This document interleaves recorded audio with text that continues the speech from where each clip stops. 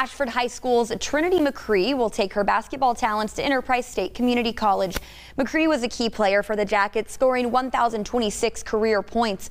The Boll Weevils stuck out to her because of the way the team plays and its proximity to her hometown.